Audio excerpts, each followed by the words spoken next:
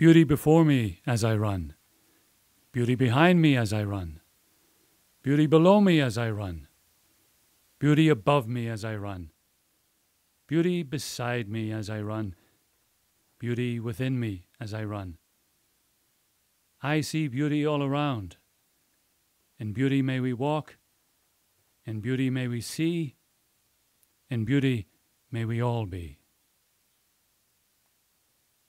Now my mission is to bring attention to our not-for-profit organization, which is called Norawas de Raramuri in Raramuri. In Spanish, it's Amigos de los Tarahumara, and in English, it's Friends of the Running People. And the idea behind that is to raise funds to help the Raramuri to help themselves to continue to run free through projects, sustainability projects, to remember and reinvigorate the running culture of the Tarahumara. And a lot of that is through sustainable agriculture, and a lot of that is through running, because they've been running for hundreds of years. And we want to encourage them to continue to run, because it's a beautiful thing. And a lot of people are forgetting how. A lot of Americans have forgotten how, and a lot of us still remember, and a lot of us are working on remembering, realizing our genetic memories of long-distance running, because we all used to be very good runners, all of us. And some of us, many of us, have forgotten how. Most of the people here still remember, and that's really nice. And we're trying to encourage more people to remember what it's like to remember what it's like to run, and to run free. Before the race, I was contacted by the person that brought them up, because he heard I was a pretty good runner. I'd won a couple of 50-milers. I ran Leadville 5 times, and he was looking for pacers, somebody who knew the course, somebody who could guide, who could pace some of his Raramuri runners during the second part of the 100-miler to help them, place well and do well. So I volunteered to be a pacer. I went up to Leadville. I met the Raramuri runners in the little cabin where they were staying, and it was really a busy race that year. There were lots of media, lots of people. The Raramuri had come up for the second time, and this time the person who brought him up was paid a bunch of money to bring him up, and the sponsors of the race were a shoe company, and everybody, the media, and everybody was just making a big deal out of it.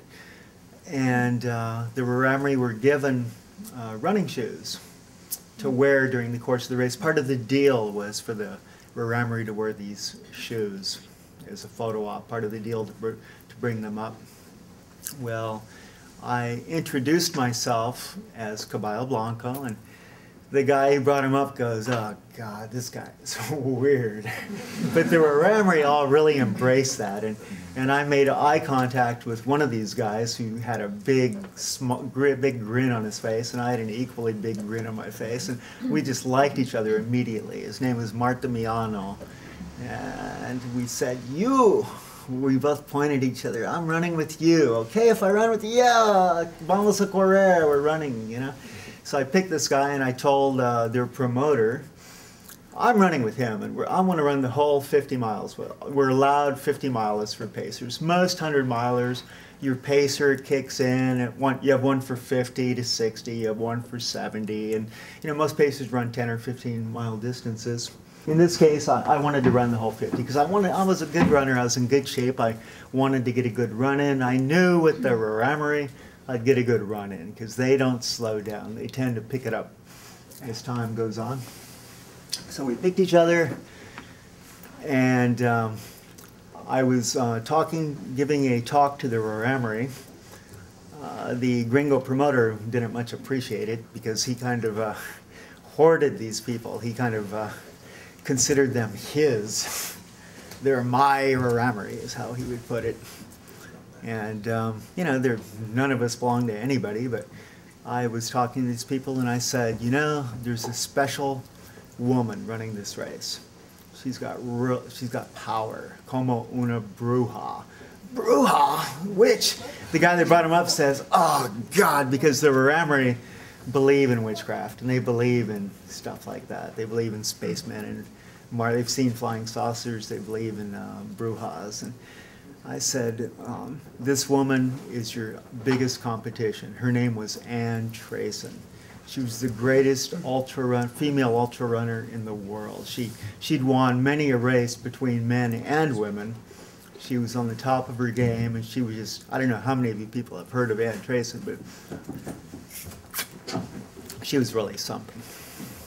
And I said, okay, so the strategy is, the plan is, run La Bruja down like a deer. Don't pass La Bruja.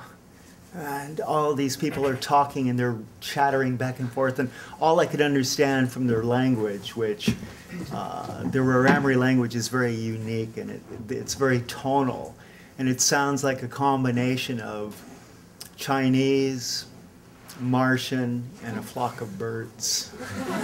And they were all, La Bruja, La Bruja, La Bruja.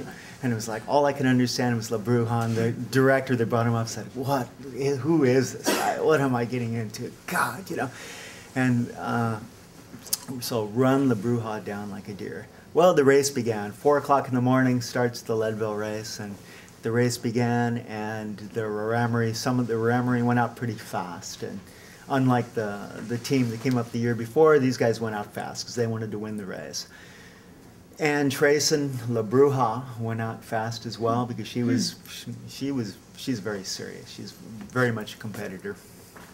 And during the course of the first 50 miles, most of those Raramuri passed La Bruja. They passed her. And La Bruja repassed them and cast a spell on them. And as a result, they never caught up to her again. My man, Martimiano Cervantes, he passed La Bruja. She cast a spell on him, and sure enough, later on in the race, oh, my stomach, he had gas. Somebody gave him a Coca-Cola after 60 miles, and he downed this Coca, and he downed it really fast. And next thing you knew, his belly was all bloated up, and he attributed that to La Bruja, but it was La Coca-Cola. So I picked up on Martimiano, and I talked him out of death, and I said, "Andale, huevón, let's go." And huevón means lazy. The literal translation is something else, but it means lazy. It's a way Mexicans say, "Hey, lazy one," lazy one. So, come on, and every time Martimiano would falter, I would like, "Come on, andale, huevón, let's go." And so I brought him up over the mountains, and we were going back over Hope Pass, which is at the 12,600 foot mark, and it's like a real turning point at about 55 miles, that second time over the pass. And I would reassure him that, hey, this is always the hardest part of the course, and you feel like crap now, but when you reach the top of the pass, the Mother Mountain will bless you. The Mother Mountain de Esperanza, of hope, will pass you and fill you with hope, and she'll make you light, and you'll fly the downhill. Well, sure enough, we got to the top, and Martimiano recovered, and we flew the downhill. During the course of the run, at that time, Ann Trayson, La Bruja, and the other Tarahumara, Juan Herrera, were well ahead of the pack. My man was in third place the whole time, but he was well behind the other guys. And after his stomach issues, he fell even further behind. And during the course of our long run together, when we got to about 85 miles, I asked Martimiano, "¿Qué quieres? What do you want? What can I get you?" "Cerveza." Give him a beer. He's come 85 miles, give him a beer. He pounded the beer and ran harder the last 15 miles. And during the course of that time, Juan Herrera, the Tarahumara, was in second place behind La Bruja. And every time La Bruja would stop for whatever reason, to tie her shoe, to take a leak, or for whatever, Juan would stop. And I read an account by Le Bruja later saying, it was eerie. Every time I stopped, he was shadowing me. Every time I stopped, he would stop. It was as if to say he could pass me at any time, but he was very